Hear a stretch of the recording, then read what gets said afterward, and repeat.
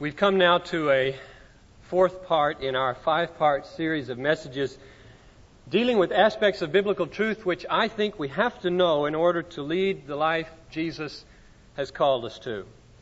First, we talked about the essence of sin from Romans 14:23. Whatever is not from faith is sin. Secondly, we talked about the final judgment. Who will be judged? On what basis? And what are the alternatives?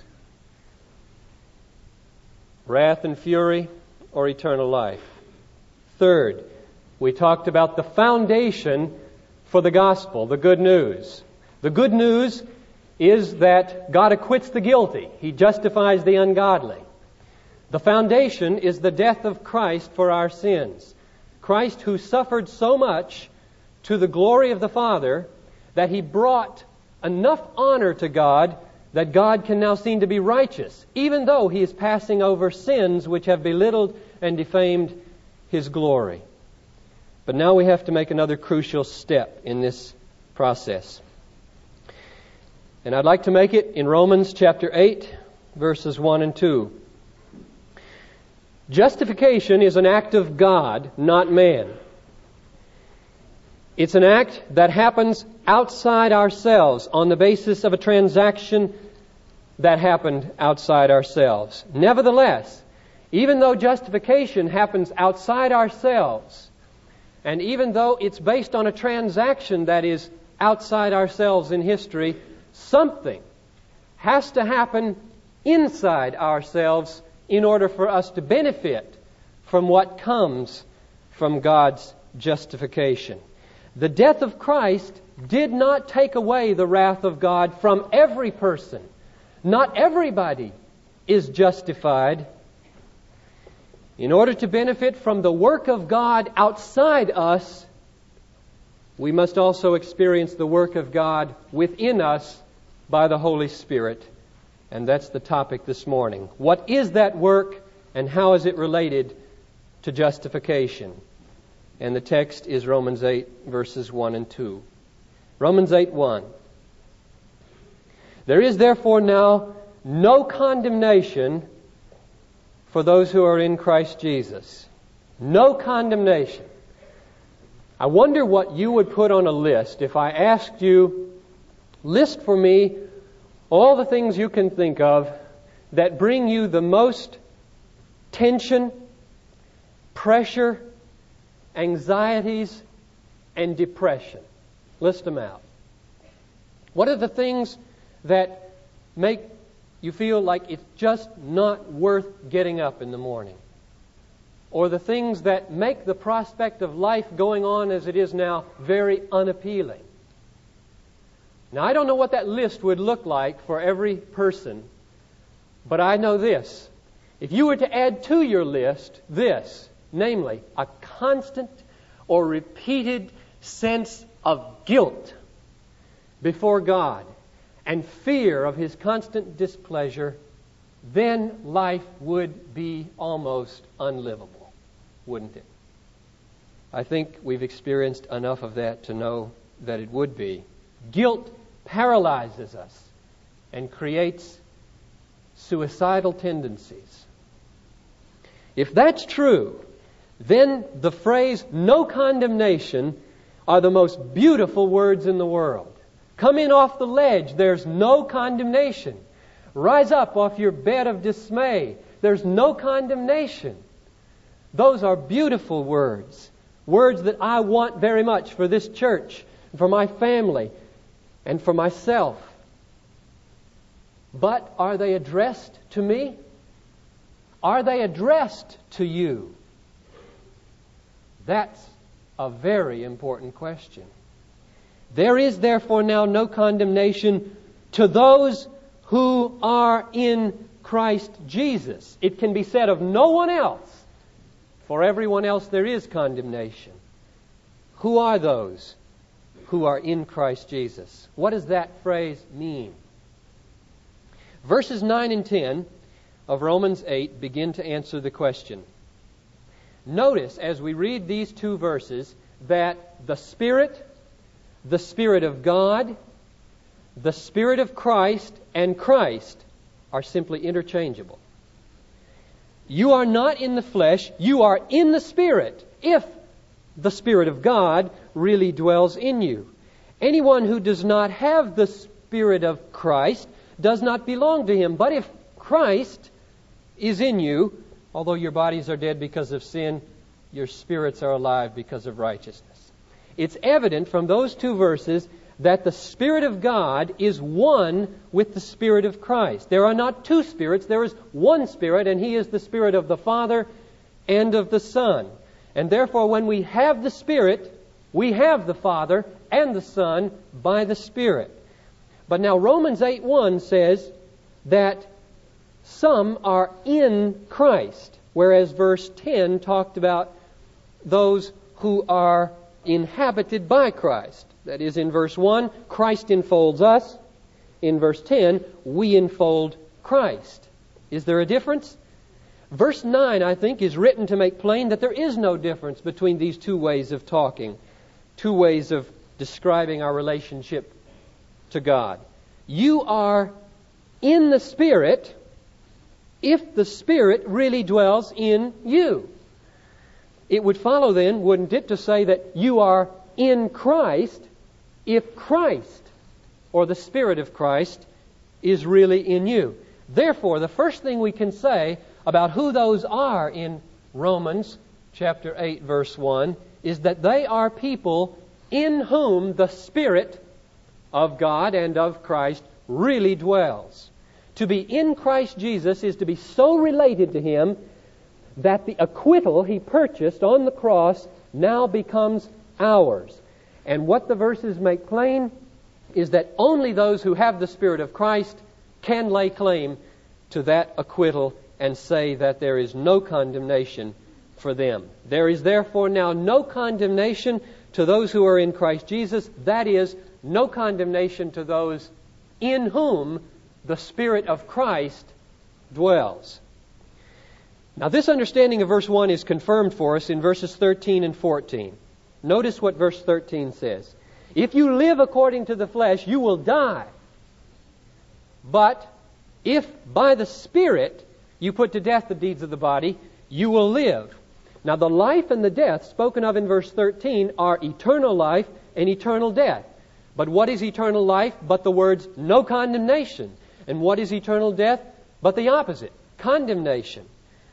And therefore, I think it's plain that what verse 13 is saying, that unless the Holy Spirit is ruling in the life, overcoming our sinful tendencies, we cannot lay claim to no condemnation or the hope of eternal life.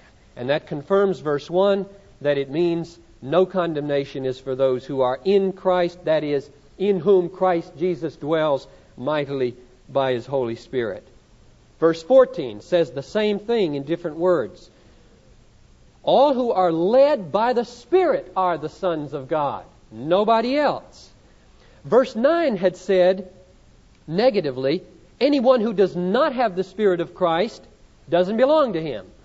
Now verse 14 gives the positive counterpart. All who are led by the Holy Spirit are the sons of God. To be adopted into God's family as a son means surely to pass from death into life, from condemnation into no condemnation. But that would mean then that the adoption that we receive by the Holy Spirit is a criterion for whether or not we can lay claim to the phrase no condemnation for ourselves. It is clear, therefore, from verses 9, 10, 13, and 14 that those of whom it can be said, no condemnation for you, are people in whom the Spirit of God dwells, or more specifically and more radically, the people in whom the Spirit of God is putting to death the deeds of the body, or in whom the Spirit of God is the leader. Verse 14. Now we're ready for verse 2, to hear it for all that it's worth, and its full force and its connection with verse 1. Paul signals with the little word for at the beginning of verse 2 that he means to give, in Romans 8:2, a basis or a foundation for verse 1. He is answering the question, why is it that only those who are in Christ have no condemnation? And he answers, because the law of the Spirit of life in Christ Jesus has set you free from the law of sin and death. The liberating law of the life-giving Spirit has freed us from the enslaving law of death-giving sin. Now, the term law in verse 2 of Romans 8 does not mean a written code. It doesn't refer to the Old Testament law, at least not primarily. It refers rather to the authority or the power of the Spirit, or the authority or the power of sin. So that when it says the law of the Spirit of life, it means the authority and power of the Spirit who gives life. And when it says the law of the sin and death, it means the authority and power of sin in our lives. We can see this if we look back up into the previous chapter, verses 21 to 25 of Romans 7, which says, Paul here lamenting his own imperfections, "So I find it to be a law, that even when I want to do right, there lies close at hand evil. For I delight in the law of God in my inmost self, but I see in my members another law, at war with the law of my mind, and making me captive," notice the phrase, "to the law of sin, which dwells in my members." Now we can see from that little phrase that the law of sin is not the Old Testament or a written code, because it dwells in his members. It's the power and the authority of sin. And now he continues with his holy rebellion against his own sinfulness. "Wretched man that I am, who will deliver me from this body of death? Thanks be to God through Jesus Christ our Lord. So then, I myself serve the law of God with my mind, but with my flesh I serve the law of sin." I conclude, therefore, that the law of sin and death in verse 2 of chapter 8 is the power and the authority of sin in the life which is ruled by the flesh rather than dominated by God's authority. Now, the flesh is that old nature that we have that hates to rely on mercy and wants to do its own thing and refuses to delight in God's ways. And you remember verse 13 of chapter 8 said, those who live by the flesh will die. Which is why the little phrase law of sin in chapter 7 now becomes the law of sin and death in chapter 8. Because if one is dominated by that law or that power and authority, he will die. But he need not die. We need not be in that category. For as verse 2 says, the law of the Spirit of life in Christ Jesus has freed us from the law of sin and of death. God is omnipotent, and His Spirit is a spirit of power and authority. He transforms and renews the mind. He sanctifies the heart. He liberates us from the law of sin and death. But the relationship between verses 2 and 1 of Romans 8 show that without that liberating power of the Spirit at work in our lives, there will be condemnation rather than no condemnation. Notice by way of confirmation how Romans 6, verses 20 to 22, teaches exactly the same thing with different words, only slightly different. Romans 6:20. When you were slaves of sin, you were free in regard to righteousness. But what return did you get from those things of which you're now ashamed? The end of those things is death. Now that's a picture, isn't it, of the law of sin and death. But now that you have been set free from sin, now there's Romans 8:2. The liberating law of the Spirit of life in Christ Jesus frees us from the law of sin and death. Now that you have been set free from sin and have become slaves of God, which is just another way of saying are led by the Holy Spirit, the return you get is sanctification and its end, eternal life.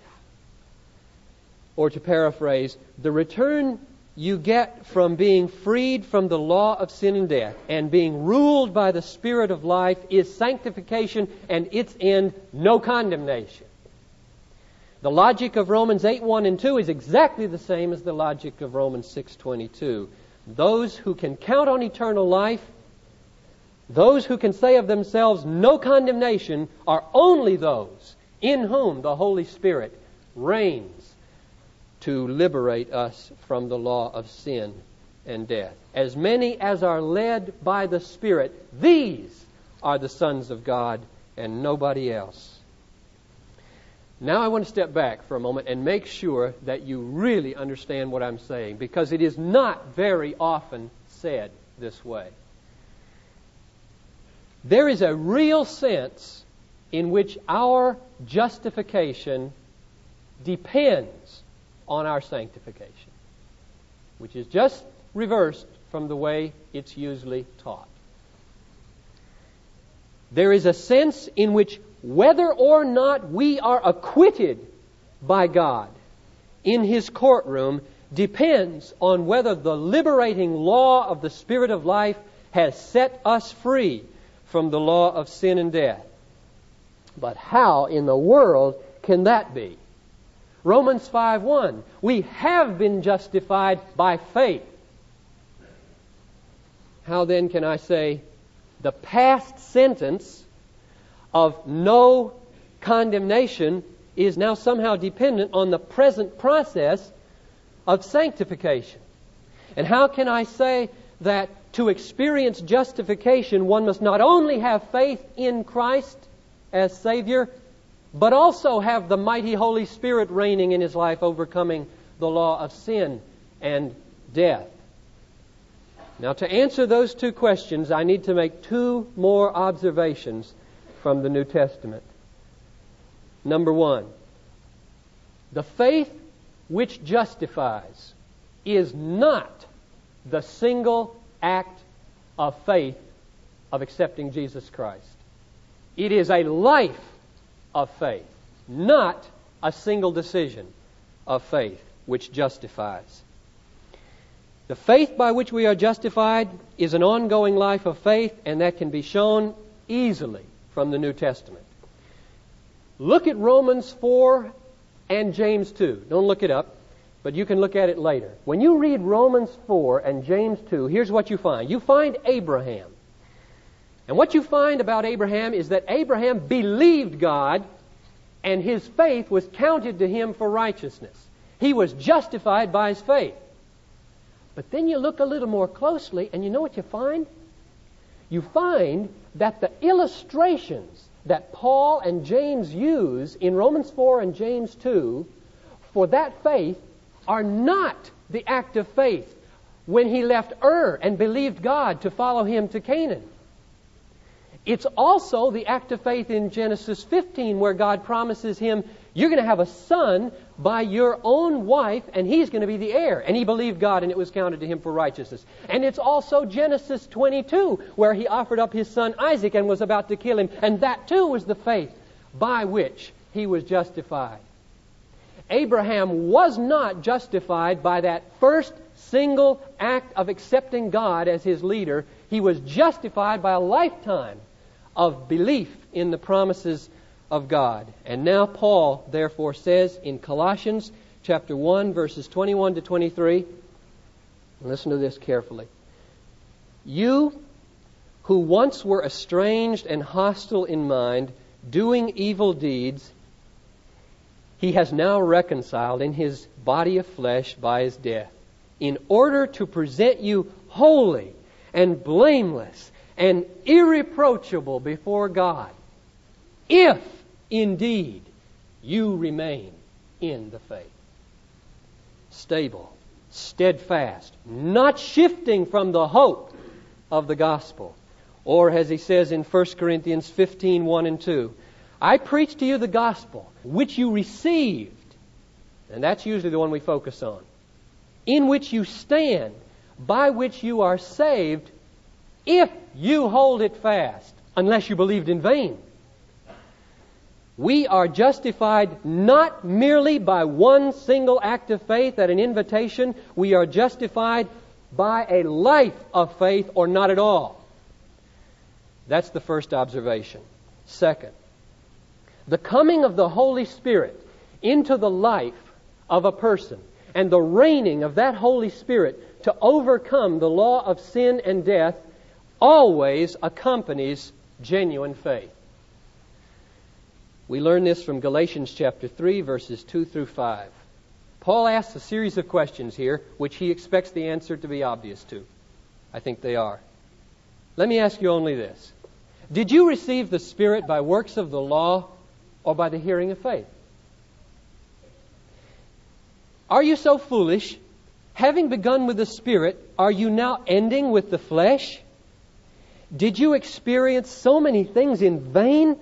If it really is in vain, does He who supplies the Spirit to you and works miracles among you do so by works of law or by the hearing of faith? And the answer is clear, not by works of the law, but by the hearing of faith. It is faith by which we receive the Holy Spirit. It is faith by which the Holy Spirit reigns in our lives to overcome the power of sin and death. And wherever you find a person who, day by day, is putting his confidence in the promises of God, there you find a person in whom the law of the Spirit of life is liberating him from the law of sin and death. To live by faith and to live by the power of the Holy Spirit are not two things, but one thing. They are the same thing viewed from different angles. Paul says in Romans 8:14, all who are led by the Holy Spirit are the sons of God. John says in chapter 1, verse 12, as many as received Christ, to them gave He the power to become sons of God. As many as believed on Him. In order to be a son of God, we must believe. And in order to be a son of God, we must be led by the Holy Spirit. And these are not two conditions, they are one condition. Because it is by faith that we receive the Holy Spirit, and it is by faith that the Holy Spirit reigns in our lives to overcome the power of sin. And now with those two insights, I think we can solve the problem raised earlier. On the one hand, Romans 5:1 says, we're justified by faith. And on the other hand, Romans 8:1 and 2 says, there is therefore now no condemnation to those who are in Christ Jesus, for in that person the law of the Spirit of life in Christ Jesus is freeing, or has freed them from the law of sin and death. In other words, freedom from condemnation in Romans 8:1 and 2 is made contingent upon whether or not the Holy Spirit is freeing us from sin in real life. And these two truths come together in one coherent and powerful condition for justification on the basis of these two observations we've just made. First, the faith which justifies is not a single act of faith that you can then abandon. It is a life of faith. That's what justifies. And second, the faith which justifies is that by which God supplies us with the Spirit and by which He works liberation within us. So that the two conditions for justification are not two conditions. They are one condition. Faith and being led by the Holy Spirit. And oh, how I hope you grasp what I'm saying and do not commit one of two possible errors. Because this is so important. Salvation hangs on what we do in life, not what we did 20 years ago. And here are the two possible mistakes that can be made. One person can be saying right now, that is a lot of baloney. All you have to do is accept Jesus as your Savior, and it doesn't matter whether the Holy Spirit is reigning in your life, overcoming sin. The grave danger that that person is committing is threefold. One, he is demeaning and distorting and belittling the nature of faith. Two, he is contradicting Romans 8:1 and 2 and much of the teaching of Jesus. And three, and worst of all, he is running the risk of hearing Jesus say on the judgment day, Depart from me, you workers of iniquity. I never knew you. But there's another mistake that's just as dangerous and maybe more common. I'm not sure. And that mistake would be a person who says, oh no, not another legalistic load to carry. I cannot do it. I've had it up to here with do's and don'ts. The Christian life is impossible. I quit. That's a possible response to what I'm saying. But wait a minute. You don't want to believe in a Christ who makes no difference in your life. Who wants a Jesus who is so nothing that all he can produce is a bunch of people who mouth religious platitudes and then go right on thinking, acting, and believing the way everybody else in the world believes? We don't want that. Nobody wants a Jesus like that. But we know we're imperfect people. We still sin. We want the Holy Spirit to reign and give us victory over our sins. But we despair. Do not let Satan overcome you with counsels of despair, because I have not said, the New Testament has not said, and God has not said you must earn your justification by works. Did you receive the Spirit by works of the law or by the hearing of faith?